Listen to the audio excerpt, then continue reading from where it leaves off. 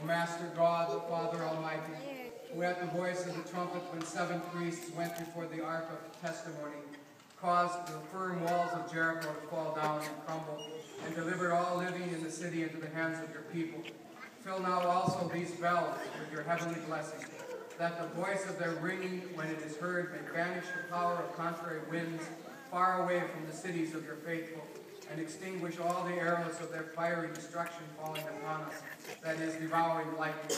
And by your all-powerful and mighty right arm, let the falling hail and every evil and harmful wind be held back and driven away. Yes, let them be appeased, calmed, and banished. For you work all things to your glory, that they may be means to our salvation. For yours it is to be merciful and to save us, O our God, and to you we send up glory, to the Father, and to the Son, and to the Holy Spirit, now and ever, and unto ages of ages.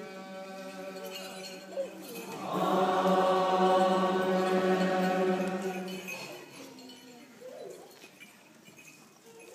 These bells are blessed with and sanctified by the sprinkling of this holy water, in the name of the Father, and of the Son, and of the Holy Spirit.